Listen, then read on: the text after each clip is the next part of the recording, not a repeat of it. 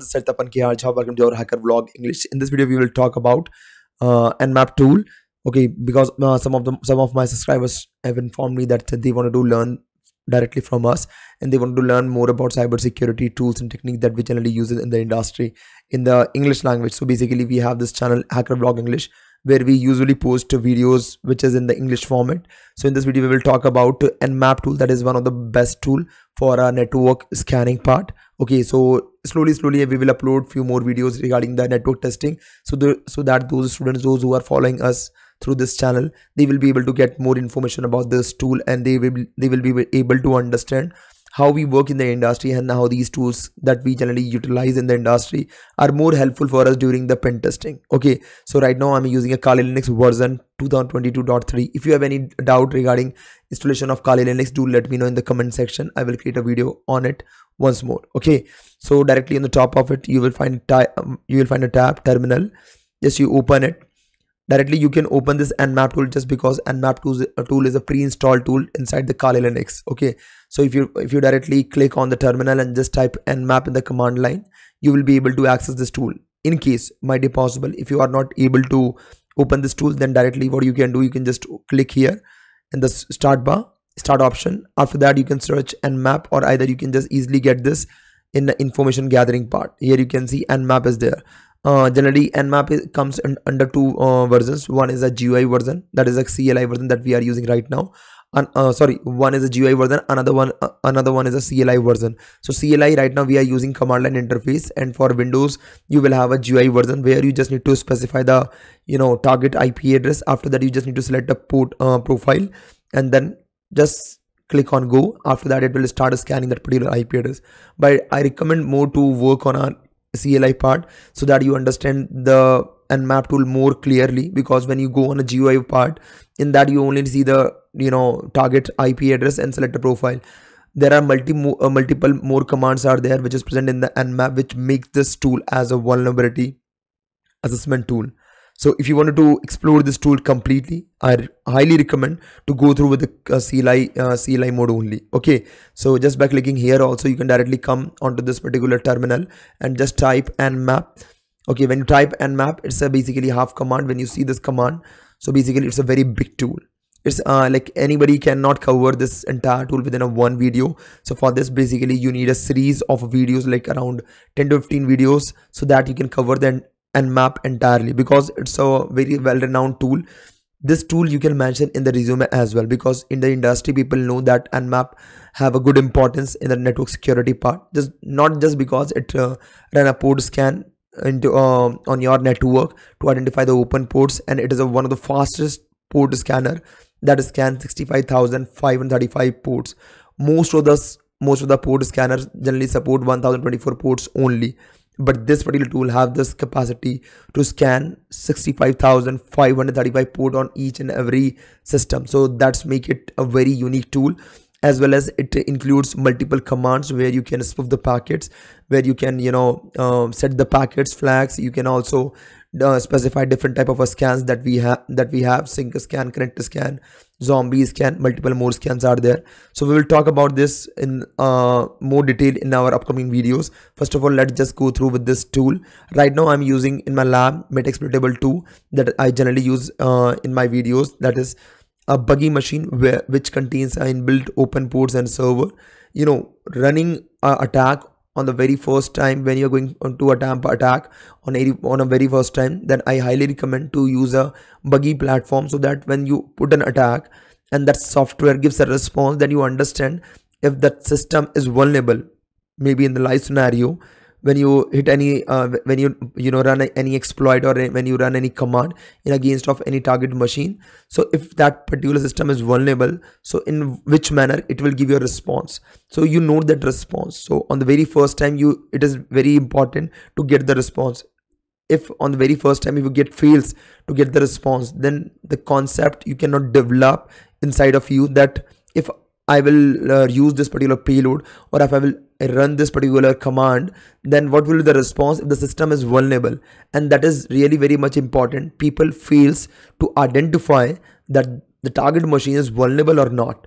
This is because on the very first time, they used to directly go on a live website, live IP. They try to attack this website, and after that they will not get anything. So the concept is not properly developed into their mind.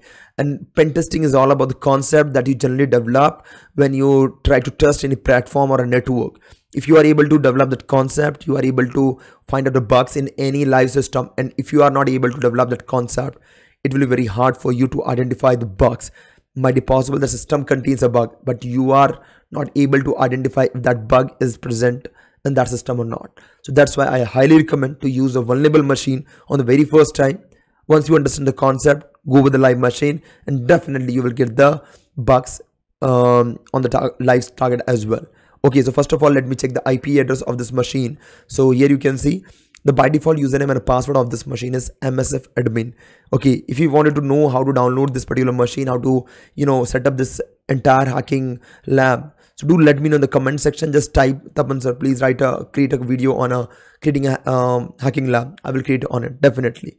Okay, so right now I'm into this machine, and I just type ifconfig just to get the IP address. So on the top of it you will see inet address, that is 192.168.220.128. so this is my IP address of this vulnerable machine. So directly go on Kali Linux. Here you can see multiple options are there. So in order to use this tool, here you can see the uses. One is the Nmap. Nmap is a command tool name. Basically you need to type. Then after that you can specify the scan type. Now where there's a scan type, in the below you will see the scan type as well. Then after that you need to specify the options that it contains. Then after that in the end you need to specify the target specification. The Nmap is one of the best tool I've ever seen for network audits, just because the target specification does not only belong to a single IP address, but it also contains a range of an IP address. It also scans the entire subnet. It also scan a domain as well. So due to this multiple features, through that you can scan multiple different targets. I personally use this tool during my audits. Okay, so on the top of it you can see, so by default if you wanted to use this tool, so go with the default configuration. Okay, and later on in our upcoming video, if you will comment that Tapan sir, please create a videos, more detailed videos on the Nmap, I will definitely create the upcoming videos on this particular tool as well. So here you can see multiple commands are there. Simply you just need to type Nmap, and then after that you can specify these: discovery, SN, PN, treat all host as online. It is very much useful, but when and where you need to use it, that I will disclose in my next video. If you will comment down in the chat box, in the comment section. Although if you wanted to do any courses with us, so here I'm pasting a link in the comment section, as well as in the chat box. On the top of it you will find the link. Through that you can directly connect with us, and we will offer you some courses that will be very much useful for you as well. If you wanted to do any courses, please fill the form. And if you wanted to take a career guidance in the field of cyber security, I'll highly recommend to fill the form, so that we can connect with you, and my team will definitely guide you, as well as me also over the call. I will guide you how to become a cyber security expert like us. Okay, this is the first command that anybody can use it. Wait a second. Here you can see there are some sample commands that you can generally utilize. -v is for the verbosity. Okay, so it means just say displaying the output while running the scan. When you run the scan, so software takes longer time to run a scan. During that, it will not show any process. So if you will specify -v, that means show me the output which is running at the background. So when you run a scan, during the scan itself you can see the outputs. Then -a is a very generic scan that we generally use. It enables OS detection. It enables version detection. It also helps to do a script scanning. That is the next level of this particular tool, script scanning. Through that you can get multiple information. In our upcoming videos, if you'll comment down in the comment section, then I will create a video on a script scanning as well. Then trace route. Okay, so let's run the command nmap -v-a, then 192.168.220.128. okay, this is my target machine IP address.